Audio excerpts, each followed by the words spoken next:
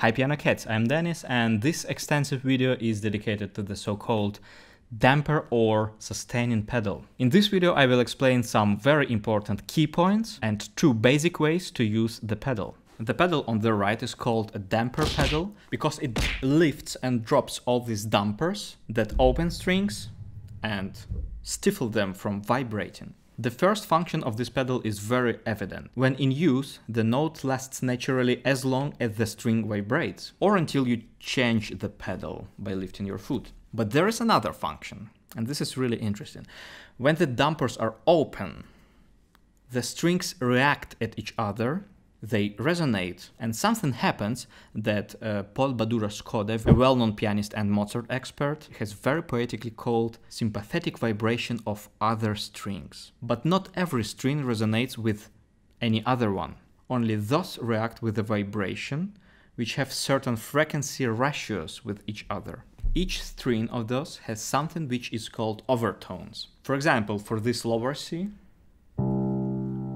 the next overtone, the first overtone, would be the C 1 octave higher, then 1/5 higher, this G, then 1/4 higher, another C, and then 1/3 higher, big third, and then small third, another, and then they go and so on. And as you see, each time the distance between overtones is getting smaller. First we have octave, then fifths, then fourth, then big third, major third, minor third, and so on, and it goes smaller and smaller. So the very famous and very funny trick, which many of you might know, if I press this C silently and play any of the string among its overtone family, I will clearly hear this sound resonating on that strings. For example, if I would play the C 1 octave higher,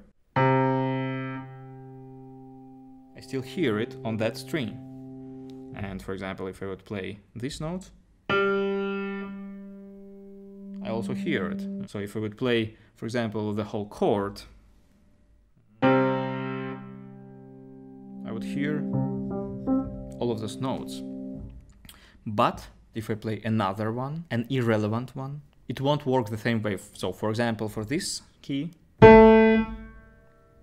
it doesn't really resonate, but this one resonates really well. So it's like with memes. If you don't know the context, you won't find them very funny, if they don't make you resonate. This overtones trick may help in certain situations. Of course, this is not a beginner's technique, it's just an illustration of our possibilities. For example, in the beginning of Bach English Suite number 6, we have a very long D, which lasts for 5 bars. It actually can't last for that long even on modern pianos, especially because traditionally this part mostly is played not really fast. Harpsichordists thus repeat this sound somewhere in between, just to prolong its life.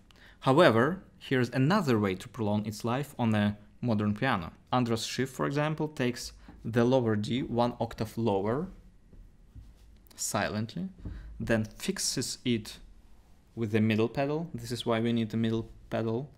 When we press some certain note and press the middle pedal, this damper would not fall down. And this helps to prolong this bass because we may hear the overtones of the silently pressed notes. And first of all, the next D, which we need to prolong because this is the first and the strongest overtone of it. So it would sound like...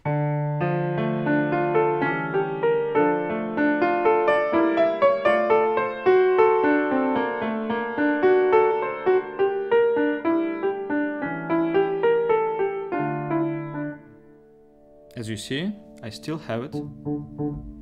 This note is still, and actually the next one, so both of those overtones are still alive. The use of this pedal allows us to enrich the sound, to bring overtones into play, and as a side effect to extend a loudness limit. A note played with a pedal comes in a rich hollow of overtones. That's why this pedal is called soul of the piano sometimes. Let's just compare how would sound the end of the famous Raindrop Prelude by Chopin without and with the pedal. So I have this very beautiful ending section.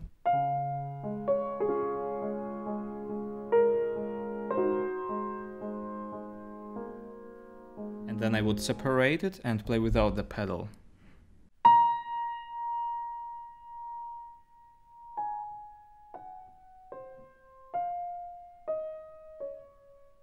So as you see, I don't have any resonance because other strings are blocked. They don't react on my B flat. And now with the pedal.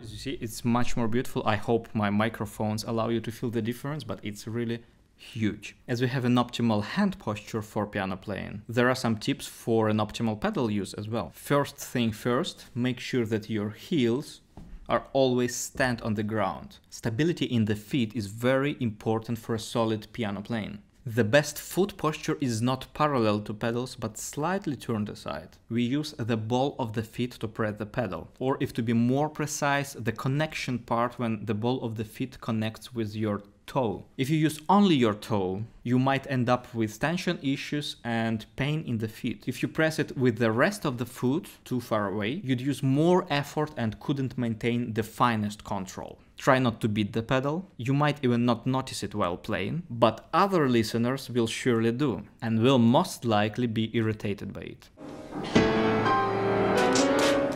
Some well-known Russian teachers, I'm not going to tell you the names, even tied the feet of students to the pedal with a stripe sometimes, so they would get used to stay in a contact with pedal all the time. Usually piano pedals in most modern instruments are tight enough, so in order to release the pedal you just need to relax your foot. And when you don't need to use it, the foot may just stay relaxed on the pedal. You don't need an additional tension to hold it. Thus you may spare the lot of energy. At least it works for me. Of course, I don't know how heavy are your feet, so if I have a weight center in my heel, I may just press pedal with the ball of my feet and then just relax the feet, and the pedal goes up by itself. And the rest of the time when I don't need to use it, I just keep my foot absolutely relaxed, and it's actually enough. Of course, you have to be very careful with older pianos and e-pianos, because by such instruments the pedals are lighter. This is the same principle which I explained in my video about the tension-free playing. We don't really need to lift our fingers each time. We may just release them instead. There are two types of pedal notation. You may see the PED sign, it's where you should apply it, and a star sign for the release. Or this graphic sign, which means the same. Due to its graphic nature, one may notate a pedal change a bit more precisely. However, please do remember that pedal indications are usually just recommendations, and usually, well, in most of cases, I would say, need some adjustment and refinement. The first basic type is a direct pedal. It means pressing the note and the pedal nearly at the same time. Of course, after making sure that the previous harmony or note has fully disappeared. Especially if you're playing legato, the pedal should be applied slightly later in this case, after you release the previous finger. This type is very useful in many classical pieces. For example, in Clementi Sonatina in C major, I may take the pedal on the first beat and lift it on the second.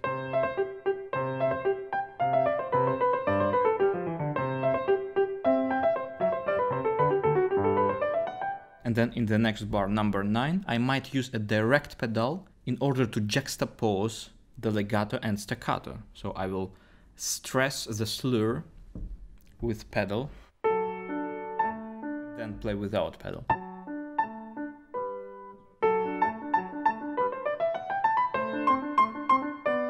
Or a similar story with the Mozart sonata, also in C major. I would take a short direct pedal to help the long notes in the right hand sing.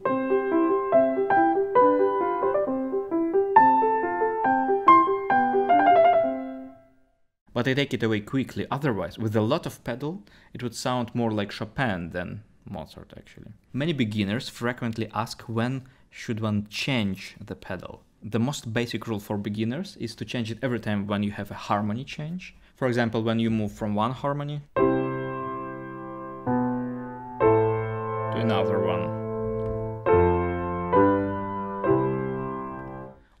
when there is a melodic line that sounds blurry on the pedal. We also have to consider that the more distant a musical style is, the more accurate and economical the pedal use should be. So we should be much more careful with pedal in Mozart and Bach than, let's say, in popular music or piano covers. Just because the damper pedal was invented actually only in the late 18th century and didn't get today's significance immediately. It was used then rather sporadically for special effects. I may play something like that, for example.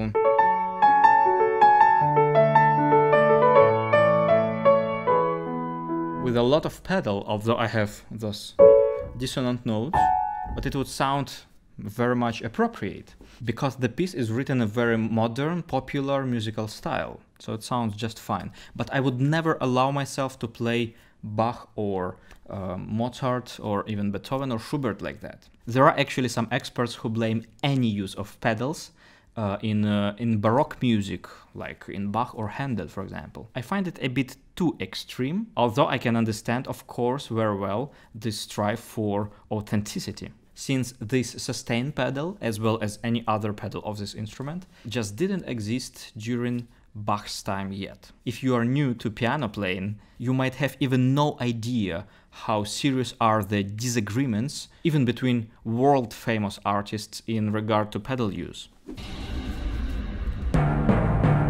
Kind of feeling that Bach should be dry, which I'm very much against, because you just go to a church and listen to an organ and tell me if that's dry. The amount of reverberation, the amount of overhang, if you do a skip, it'll sound like a hiccup. I have been seriously attacked on this by a very great fellow pianist, I will not mention the name, who said, how dare you not use pedal in Bach? And I say, why should I use pedal in Bach? Because all the great pianists of the past have used pedal in Bach. Is that an argument? You cannot play like if you are like talking with your mouth full. You have to speak clearly, articulate. We should just remember that pedaling is a matter of both common sense and taste. For example, if my melody repeats the harmony sounds, harmony notes, I might play it with just one pedal. But if it moves with the help of some dissonant sounds, I would most likely change. For example, here in the Chopin waltz, all the sounds, they form one chord, so it's absolutely fine to play the whole bar with pedal. But later, when I have a lot of dissonances in melody, I have to clean it all the time and to rely more on my fingers if I want to produce a nice legato. Another common reason to use a direct pedal is to mark a dance character of music, if it is a case. For example, in most of Chopin waltzes, I would take a pedal on the first beat and lift it on the second or the third beat, most of the time very gradually. Then you might feel the waltz character better. So I would emphasize the first beat with pedal.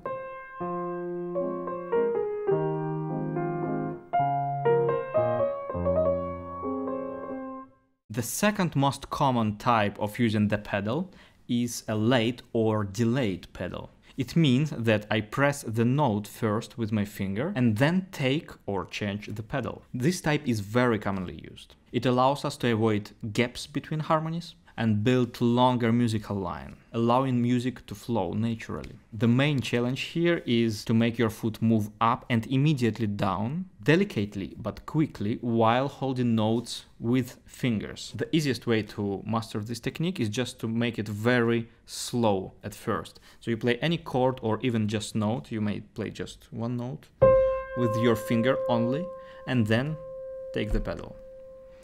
And then when you proceed to the next note, you press it first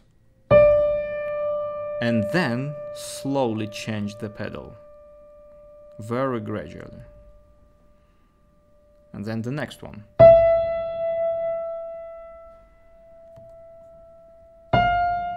And then you may do it a bit faster. So simultaneously with my finger, which is going down, my foot is going up.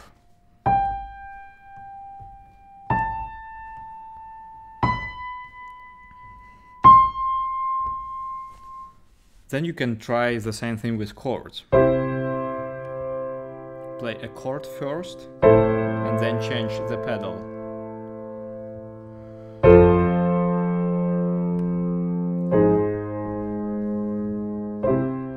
When you will practice that in a slow tempo, I would really suggest you to try to achieve a very smooth movement of your leg, because if you move your leg too fast, you would have a noise. In the C minor prelude of Chopin, I should take a delayed pedal, obviously, to connect these harmonies.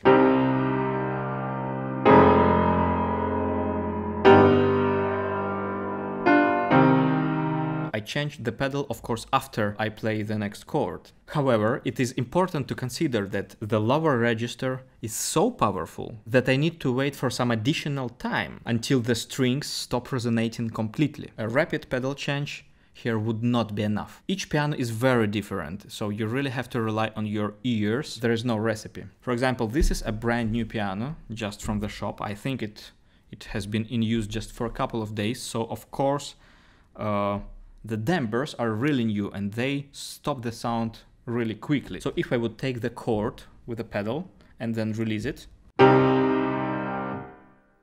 the sound would go almost immediately away, although you can still find a small delay. But on the older piano you should really be very careful. For example, just recently I have practiced this prelude on the very old, almost 100 years old Bechstein, which is a marvelous piano, but the sound goes away not that quickly as on new one. So I had to wait almost 1 second until I could press pedal again. So in this case, my pedaling of this piece would be something like...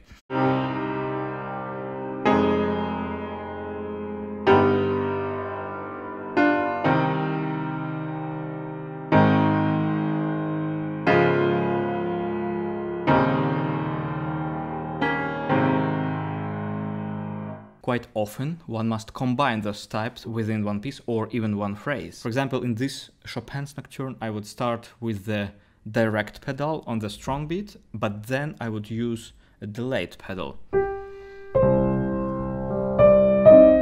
I would change it possibly here and then here. I would not change it in the second half of the bar at all because it sounds beautiful, just one harmony, as you see. And then here I would use a delayed pedal. Here is very interesting spot because, as you see, I have 2 grace notes, and of course they would not sound very clear on one pedal. It sounds very blurry. So what should I do? I should reach the principal note first, hold it with fingers, and then change the pedal. So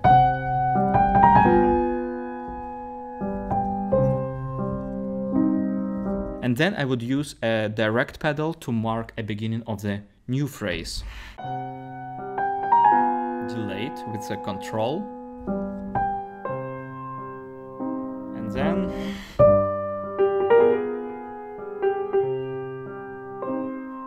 And here I have a very beautiful passage.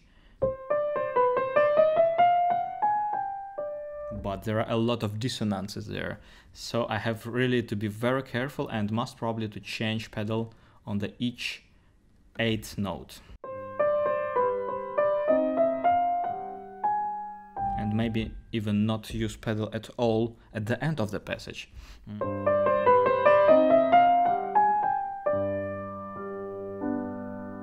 Many pieces, however, provide us with some interpretational opportunities. We may influence the character of the piece by using a direct or delayed pedal. For example, while playing another Chopin's Nocturne, also in C minor, with the direct pedal, I may imitate a deep sighs, make the music breathe between those expressive exhalations. So with the direct pedal, it would sound like...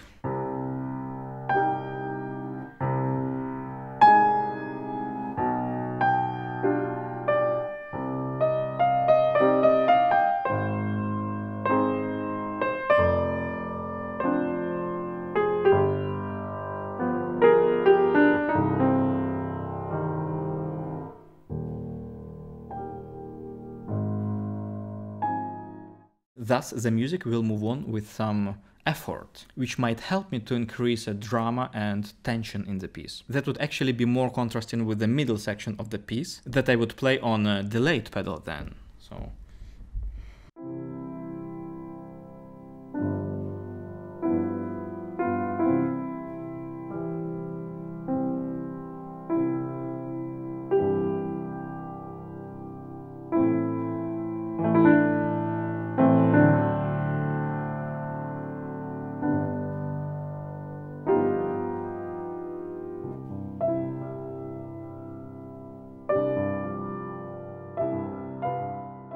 If I use a delayed pedal in the beginning, the music will flow more naturally and would have rather lyrical, nostalgic character.